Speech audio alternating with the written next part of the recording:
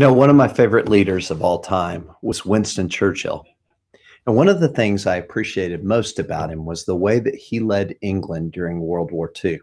When Hitler had driven the English army off of the European continent and was in the process of bombing London every single night,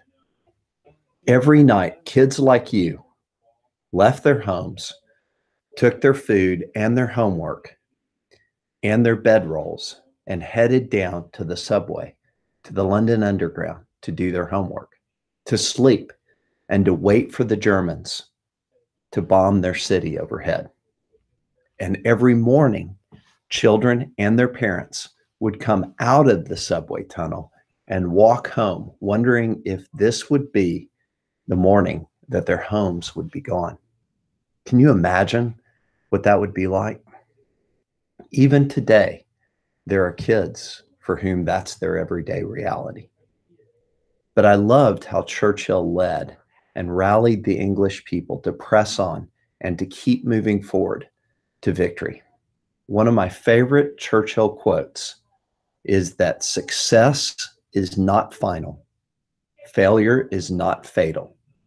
It is the courage to continue that counts. Success is not final. Failure is not fatal. It is the courage to continue that counts. Share that with your parents. I think it'll encourage them. One of the most important things in life is to keep going, to press forward when we face resistance. The Bible calls that perseverance.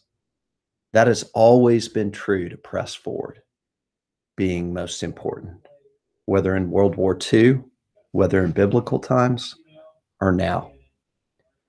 Pray for the courage to continue, to move forward, because that's what matters most, way more than success or failure.